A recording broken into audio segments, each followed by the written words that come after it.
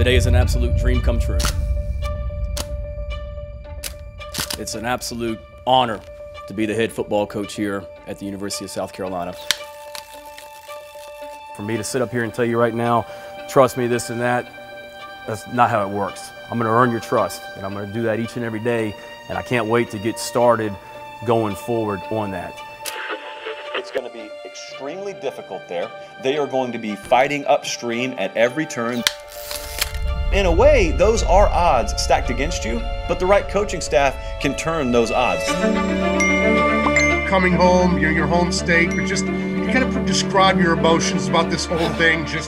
Well, I was hoping you weren't going to ask me that, so I didn't get emotional. Man, it means a lot to me. This is it. I mean, there's no other job in the country I would have left for, and I'm going to put everything I have into my players. What do you think you guys as coaching staff have been able to do in order to keep guys in the building and bought in? Love them, care about them, and try and connect with them. Day to day, we don't change. And what you see with us is what you get. All of us as coaches, every single person we have in our program, that's what we're about. We're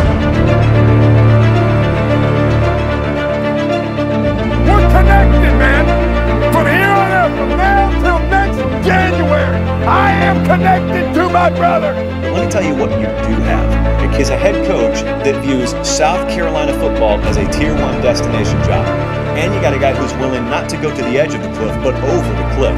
And the entire program's following him. What I've witnessed from this squad the past 2 months, all the negativity, right, all the doubt, it's being replaced. You guys are replacing that with belief, with hope, with love.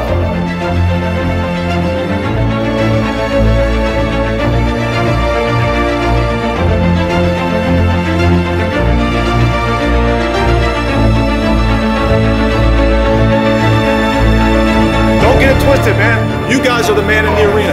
You guys ultimately decide who South Carolina football is all about. I don't give a damn what they say about us right now. All that matters is the guys right here in this room, and we got all we need right here in this room right now. You got me?